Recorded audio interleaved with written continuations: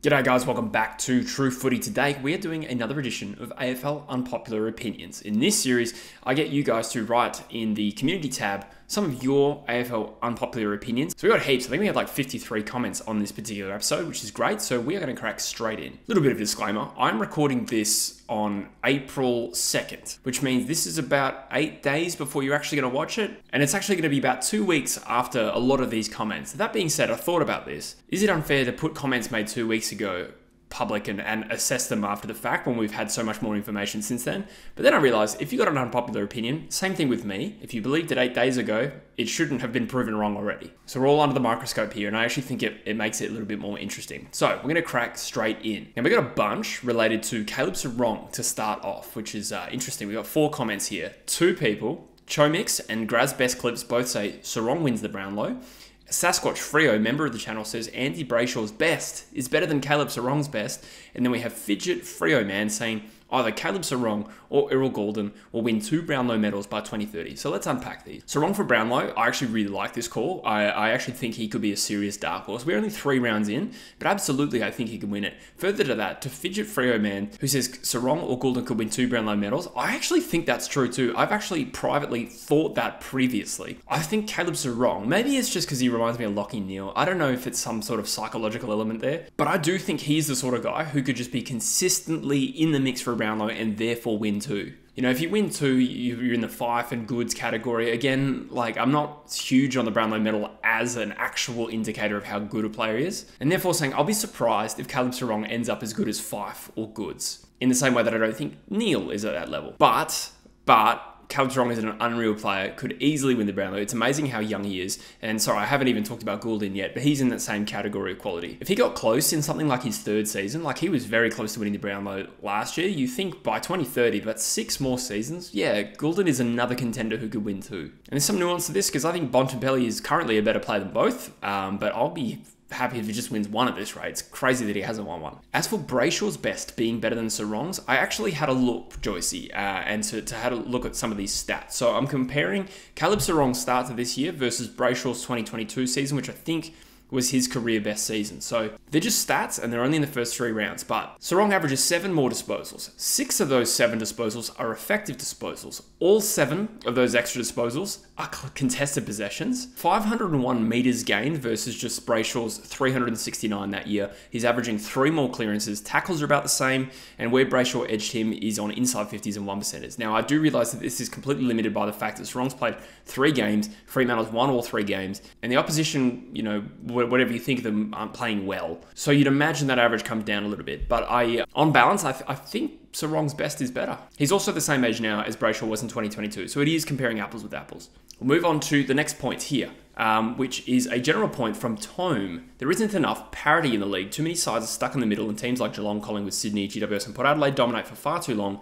without any real challenges. Occasionally you get a team who get out of the muck, but not too many teams are caught in the middle. The league needs a full reset of contenders soon, or it's going to get stale. I'm not too sure if I fully agree with this. One interesting thing is that if you look at the bottom 4 currently and my predicted bottom 4, and you look at the 2015 ladder. The reason this comes to mind is I recently did a video on the 2015 season for West Coast, but who are the bottom 3 teams right now? It's West Coast, North Melbourne and Hawthorn. West Coast and Hawthorn was the 2015 grand final. North Melbourne made a prelim that year. Richmond was a team I personally had in my bottom 4. I don't think they're going to be a bottom 4 team from what I've seen so far this year, but obviously they finished 5th that year and then went on to have 3 out of the next 4 flags. Adelaide was a great team around that period. They're possibly down towards the bottom 4. My point being here is we are seeing a cycle. I do feel like Port Adelaide's jumped up and down, to be honest, as well. In the last 10 years as well, we've seen 3 relatively unsuccessful teams bob up and win premierships. So the Bulldogs did it in 2016. That was their 2nd ever premiership. Melbourne broke a 50-year streak as well after being a bit of a joke in 2010 onwards. Richmond also had a horrific 30-year run to then go win 3 out of 4 premierships. So I actually think the evenness of the comp is pretty good, at least from a cyclical point of view. There are a few exceptions. Geelong, Collingwood and Sydney in particular, they tend to be successful for large periods of time. It doesn't sound good making this point, but West Coast generally has been up there too. Hawthorn as well, obviously have fallen away in the last 5 or so years. But you do get this perennially competitive teams, and I think that is just always going to happen, and I think they're worthy of praise. And you do have teams that tend to get stuck and struggle for larger periods of time. But other than that, I actually think the cyclical nature of it is about right. I think it's in pretty good shape. This video is brought to you proudly in a paid partnership with BetterHelp, which is a platform that matches you with a credentialed therapist who is trained to listen and give helpful, unbiased advice. Now, the idea of starting therapy may be a little bit daunting. There are some people who maybe are a little bit uncomfortable with the face-to-face interaction, and in some cases as well, you might not feel like you're going to be matched with the right therapist for you because they might not live in your area. But that's the great thing about BetterHelp, because you can set up your therapy sessions either through phone call, video chat, or if you prefer text messaging, whatever's the most comfortable for you. It's super convenient. To get started in the process, all you have to do is click either the link in the description or you go to betterhelp.com/truefooty. It takes you to a questionnaire and you fill that out so that they can assess your specific needs. In most cases, they will then match you with a therapist within 48 hours. You can then book your therapy sessions at a time that is convenient for you. And if you find that you're matched with someone that isn't quite the right fit, you do have the ability to switch to a different one at no additional cost. So if you think BetterHelp might be the right fit for you, like I said, you go to the link in the description or you can go to betterhelp.com/truefooty. Now, clicking that link does support the channel, but also gets you 10% off your first month with BetterHelp, so you can be matched with a therapist who can listen and help. Ollie B says, we have cameras. Why are bad umpiring decisions not overturned? So from a practical point of view, I presume you mean like if there's a missed hold on the ball or a high tackle in the middle of the ground, why is it not overturned? So first of all, you need to wait till a stoppage because you can't just review every single decision and go back. It would just practically be really tough. And if you only did it for some situations and not others, it would start to get quite unfair. I think the goal reviews are disruptive enough without broadening it to other umpiring decisions, which is what I presume you meant. Mike01 says the AFL isn't corrupt. That's his unpopular opinion. I do agree. It depends what you mean by corrupt. I think there's always going to be a level of deviousness. I do think the AFL does have its motives and agendas a little bit, and they will push towards that. This equalisation measure, I'm not against equalisation by any stretch, but you do see them making different decisions for some teams rather than others, and it's a really unfair league, and what they're trying to do is make the league even to maximise money. So I do agree that they got ulterior motives sometimes, but I don't think necessarily anyone's pulling the strings to really dictate results, in my opinion. Bazza98 has an interesting one. He says that low tackle should be allowed. That's interesting. Depends how low you mean. Like if it's just below the waist but above the knee. It actually took me a second to really think why it's not allowed. A high tackle is a bit more obvious in why it's not allowed. I'd say a low tackle still is still likely to cause injury because you think about it, players are more likely to just fall forward. I mean, I suppose that's true of any tackle, but I feel like, you know, if you get legged, your feet really go from under you. So I do feel like maybe there's a slightly higher chance of injury that way. Play on Footy says, Adam Simpson is the right man for the Eagles rebuild. This is unpopular at the moment. This is unpopular. I am unsure, at the risk of sitting on the fence. You know, I thought I was probably 60-40 keep Simo at the moment, or now I'm probably 40-60, which means I'm probably 50-50. I flip between the two. I actually think, to sum it up, bear in mind I'm recording this before the Sydney game, so I'd imagine we got annihilated. You're watching this after the result. I have no idea what happened. But I think the next block of games is seriously key as to how we assess Simo. So I've got it here. We play Richmond at Optus Stadium, a home derby, Gold Coast away, and Essendon at Optus. Now, we might not win any of those games for sure, but if we need to get close. We need to get close. We need to show serious signs of improvement for at least a couple of those games. If we don't, if we're meandering, then I do think Simo might not be the right guy. So, but fair enough. I like your faith. We got a bunch on Collingwood. Bear in mind, these I think were all commented before they beat Brisbane, which I think is worth noting. Ben Aker says Collingwood will not be okay. They are washed. Tough. I've got the benefit of knowing that they've beaten Brisbane and you didn't. That being said, we can still assess the opinion. I do probably think... I'm probably doubtful that they're going to come back and win another premiership either this year or next.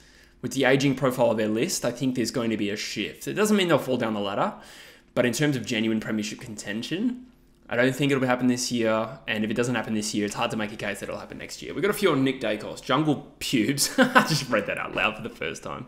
Grim. Jungle Pubes says he might be overrated, and Ronnie Aldis says he's actually a really good player, but in the media they make it seem like a greatest of all time. Yeah, so this is an interesting example of the overhyped versus overrated conversation. Being from WA, I particularly notice it with certain Eagles players, you know. I've often made the case that Nick Naitanui wasn't overrated, he was just simply overhyped, and what happens then is that it impacts your psychology around whether or not you like that player. I would agree he's been overhyped when you think about it. Like, I do think he's an outstanding player. I think he's a really good halfback, rotating through the midfielder. I think, to be honest, I would keep Dacos as a running defender for most of his career and rotate through the midfield. I think he's more damaging in that role, and he's one of the best in the game at that particular role. But in terms of how much his face gets plastered around, how much he gets talked about, someone like a Tom Stewart is way better in my opinion. Still, he's still a better player. And yet, you will see Tom Stewart get talked up when Geelong are playing, but not so much around that. And that's probably the less hype component of this. But either way, he's a very good player, but he's not the greatest of all time. Few on Richmond now.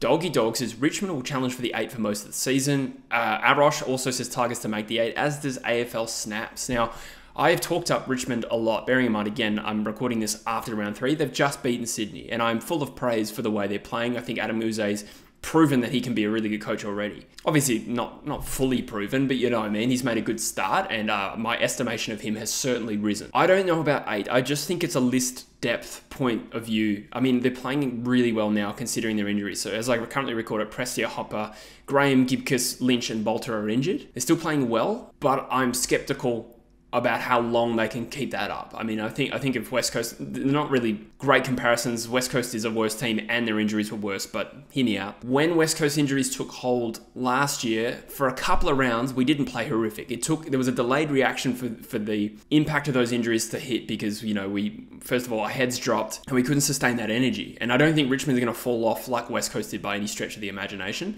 I'm just saying it'll be harder over time if they keep missing key players to sustain what they're doing. They don't look anything like a bottom 4 team, but I don't think they'll make finals. We've got a few on Geelong here. Tiger Talk says Geelong and Freo's early run of form doesn't reflect their team strength. They won't play finals.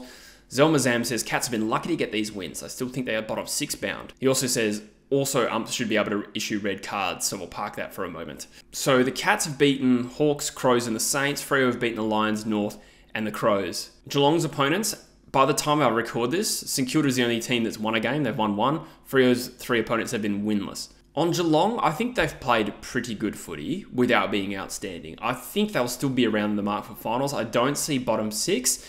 Equally for Freo, I don't think bottom 6. But I am waiting for Freo. So by the time you watch this, Freo will have played Carlton. And I'm looking to see how close that game is. I don't expect them to beat Carlton, but if they get close, even if it's not necessarily a good game, like if it's a scrap, they restrict Carlton, they play decent defensive footy, and it's a decent game in terms of closeness, then Freo will have gone up more in my estimations than, say, their win over Adelaide. So I agree to an extent that it's still unproven, but I'm not willing to write either of these teams off. Geelong or Freo could certainly make finals from what I've seen so far. As for the red card thing, I don't mind it. I feel like it's pretty rare that it actually happens where a player should be red carded. I think Gaff should have been red carded. I think maybe Webster should have been red carded. Barry Hall should have been red carded. The Peter Wright one for me, don't get me wrong, I understand the suspension, but I really don't think that would be a red card situation. That being said, in terms of the actual mechanism of reviewing footage in the breaks, like you said, I'm not terribly against it. But one thing that would actually have a flow-on effect on is if assume it's like soccer. In soccer, you have to play with 10 men. You can't just replace that player on the field. They'd have to play with 17 on the field. I do feel like that would have a massive flow-on effect to the impact on player load management, stuff like that. So maybe that's a consideration. A couple more on Freo here. Chomik says Jackson All-Australian, and Garaz says Amos top 3 in Coleman. I think Jackson is comfortably in the current All-Australian team right now. I think he's playing outstanding, so no argument there. Graz says Amos top 3 in the Coleman. I don't see this happening. He's a great player, but he's kicked 7 goals in 3 games. There's 12 players ahead of him currently, and about 8 tied with him. Now, there's so much to play out, but I think there's too many contenders who are going to keep more goals this year. But he's a great player. We've got a few on Hawthorn, and this actually was interesting for me. So Just Cause AFL says the Hawks will finish lower than North, and Zoctavoid says Hawks will go 0-5 to start the season. So you already know if they lost their 4th game, but they play the Pies in Gather Round, and I'm tipping the Pies. Then they got the Suns away. So that's probably a game that's going to be tough for them. They could win it. Then round 6, they got North at Marvel. This was their first win last year. North were 2-0 at that point. So that's winnable. But at the moment, North have definitely looked the better of the 2 teams. But I'm not convinced that Hawthorn are ruined. Let's go back to last year. I had a look. Prior to their big win over West Coast in round 10, they were 1-8. They were bottom of the ladder. Look at the margins of their losses. 59, 54, 69, 81, 82. So they started horrifically last year and they were able to turn it around. And I think that North might struggle to run out this season. I've said that before. Not an opinion I strongly hold, but I still think Hawthorn might might finish higher. We'll see. The game they play against each other will be probably the key factor there. It also makes me feel a little bit better about West Coast. Like, look at Hawthorn's last starts of last season. 2 80-point beltings, a 69, a 54, a 59. People are talking about West Coast as the worst team of all time. I bet they weren't saying that about Hawthorn. A couple more North points. Steph says McKercher will be better than Reid. Callum Williams says North Melbourne will finish strong, winning 4 out of the last 5 games this season. To start on McKercher, like, I loved McKercher. So I don't want to just get my back up because I'm an Eagles fan. I don't think he's a better prospect than Reid. I think it's too early to say. I mean, like, fair enough if you had this opinion prior to round 1, fair enough. But based on how this season's going, I thought it was always going to happen that McKercher was going to have a better season than Reid, and that's documented. I tipped McKercher for the Rising Stars several times. This one will be assessed over time, but I think Reid definitely has more weapons. But McKercher's an absolute star. If we'd have traded down and taken McKercher at pick 2, I would have walked away okay with it. As for North winning 4 of their last 5, looking at their last 5, they've got Hawthorn in Tassie, they've got the Bulldogs, they've got West Coast in Tassie, they've got Richmond at Marvel, and they've got the Cats. Fair enough tipping them against Hawthorn and West Coast. The Bulldogs and Geelong will be tough, and then there's Richmond. So big call. I think a young list will find it hard to finish the season well. That's my argument. They're the youngest list in the comp, so I think they're going to have to bank their wins earlier than that. A couple of for Essendon from A Life of Tetris. Bombers have actually had a good start to the season after 2 rounds. So this comment was made after they'd lost to Sydney. So since this comment was made, they beat St Kilda, so fair play. VCS, on the other hand, says Essendon and Richmond finished bottom 4. The Saints to finish under 12th, and Windsor for the Rising Star. So that's a little bit more contentious. So generally speaking, on the Dons, I think they've been pretty okay. They're 2-1. The St Kilda game was scrappy. It wasn't a great standard, but St Kilda do kind of play that way. Their defensive zone and their pressure is good, but they can improve over time. I think their best 22 is solid. I think I'm comfortable with where Essendon's at, hoping that they improve. Port away this week is a big litmus test. So again, I'm recording this before that game happens. Running out the season is another big test. As for Essendon and Richmond bottom 4, it's tough. It's tough for both of them to finish bottom 4. You need one of Hawthorn, North Melbourne, or West Coast. I presume you don't mean West Coast to jump out of the bottom 4. So on current form, that seems to be North. So will North finish higher than Essendon and Richmond? I'm unconvinced. And St Kilda, I just don't agree, will finish under 12th. I think they'll finish between 6th, 7th, 8th. El Voilador says, I have one, but I'm not sure how to explain it. A number of AFL greats are actually only good because they were in a team that planned based around their strengths, or a game plan based around their strengths. A heavily offensive midfielder, a high possession intercept defender, or an 80-90s power forward. I think that back in the day, even in the early 2000s, it was easier for individuals to thrive. If you were a gun forward in particular. Obviously, goal-kicking tallies have gone down heaps because of defensive zones and stuff like that. And I would genuinely agree that, you might even put Gary Ablett Sr. into the modern game, and he certainly wouldn't have kicked 1,000 goals. He'd probably still be elite, absolutely. But I don't necessarily think he'd be transcendent. I think the way the game's played these days, it's hard for individuals to keep standing out. But back in the day, it was very much man on man. We got some mixed opinions on Adelaide here. Lethal Saint says Adelaide are on track, it just hasn't clicked yet. Play on Footy says the Crows will play finals.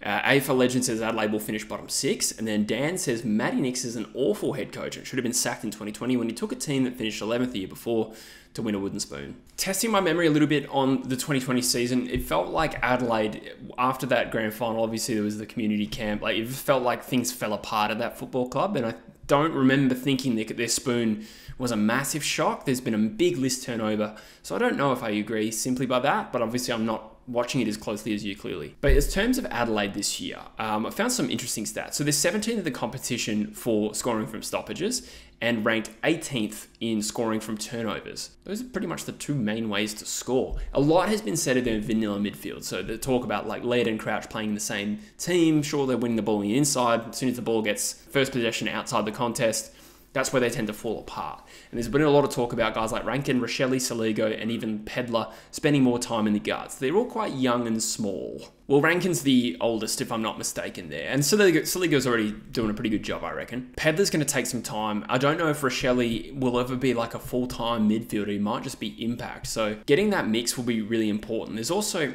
an interesting stat here. I think this is from Lee Montagna. He says, if you go back to the start of last year, if they score 100 points in a game, they're 8-0. That's not groundbreaking. Generally, 100 points in a game these days is going to be a winning score almost all the time. But if you keep them under 100, they're 3-15, which means basically that Adelaide concede a lot. We kind of already knew that. So they have to really put scores on the board themselves to win games. So when that dries up, at the moment, their midfield forward connections looking awful.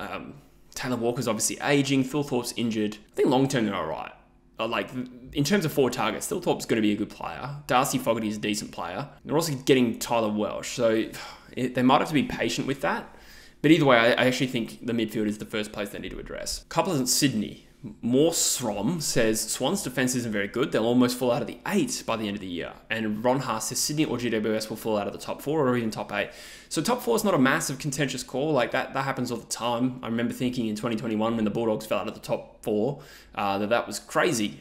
So it can be like a game of inches sometimes. And if you're slightly off, you could fall down a ladder. So top 4, possibly. Top 8, I don't see either of these sides missing the top 8. They're too good, both of them. The Swans' defence on paper is a little bit lacking, no doubt. So far, I mean, they conceded 82 against Richmond. They conceded 101 against Essendon. So the Essendon one was weird, but they scored 131 themselves. So we'll see over time. I'm still think Sydney top 4 for me personally. And a couple more to finish off the show. Naga says, according to Jesse, the Saints are no good. True or false? I don't know where you're getting that from. I have no idea. I've talked up the Saints heaps. I've talked up the Saints in this video. I still think 6th, 7th, 8th. I think this is based on me not tipping. So my tipping performance on them, I've only got one right, but to clarify, I tipped them to lose to Geelong, which they did. I tipped them to lose to Collingwood. I thought Collingwood would win that. So I got that wrong.